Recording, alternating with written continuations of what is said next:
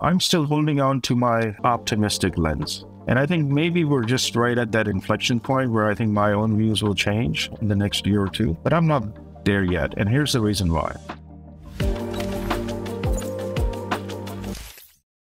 Trying to figure out how GPT is going to impact the world is crazy. So one of the things I thought about was, let's say in general, it can replace a professional, like in the next 5 years, let's give it some time. In the next 5 years, it can replace a professional in 80% of professions that are a knowledge worker up to 3 years of experience, right? Well, what does that do to the job market? And what does that do to us as, business owners, right? Because it's our job to constantly be watching the market because it's competitive and it's a jungle out here and you can just get sideswiped out of nowhere. So it's important to be aware of the new technologies coming, right? You don't want to be the blockbuster. Sitting here today, I'm still holding on to my optimistic lens. And I think maybe we're just right at that inflection point where I think my own views will change in the next year or two, but I'm not there yet. And here's the reason why. As you said, look, I've also seen it, I've been around 25 years plus in tech. I've seen waves come and go. I've seen, the bubbles burst and all that. But I think all said and done, if I compare to what life was in the 90s to where we are today, I think by and large, generally, people have benefited from technology. I think it has uplifted all of us. I think you also kind of mentioned that. Now, okay, so here we are seeing perhaps a little bit of a step function leap, right? There's a compounded effect maybe we are seeing with this chat GPT. At least the historical data tells us that an ecosystem typically follows that tends to, yes, reset the equilibrium, but generally moves things forward positively in driving overall economics and the standard of living. So I wouldn't be able to tell you exactly what that would look like, ChatGPT post. I think if I had that crystal ball, I think that'd be worth something. But I think you may have already alluded to something like that. So you just mentioned that, okay, I foresee an app store emerging on the backs of that.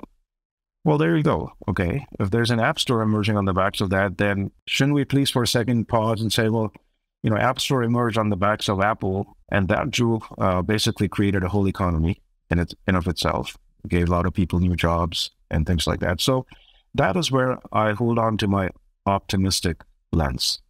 Okay. Now, if it happens to be such a compounding effect as we're seeing that there could be, right, where it skips a few steps on the ladder, then there may be a bigger turmoil for that interim period before we settle into that equilibrium. And yes, that could be somewhat challenging. That is exactly my thought. We've always done this, horses, industrial revolutions, all of that, but it was stretched out, right? Now, I believe it could decimate industries overnight or in a quarter. And yes, I 100% agree with you. And I'm a very optimistic person on this. I think ultimately this all ends up really well, right? But I'm curious, and I'm going to ask some more people from maybe like government or policy, somebody that specializes in this, is what do we do when it happens so frequently, so fast that the unemployment happens and is so high because we're waiting for or unless if there's some principle where the ecosystem follows the innovation at the same rate of speed that the innovation occurs. Maybe that's something. I don't know if that's true. We've talked about it sort of in the abstract so far, right? I think as you mentioned, that was sort of Elon Musk talking about, 5 years, 6 years ago, he said, it could be dangerous. There should be some guardrails. I think we're getting to that juncture. So yes, I think ChatGPT, if you are that one person, as you said, any one of these companies that used to kind of do this, curate this manually, yes, there's an immediate threat and impact.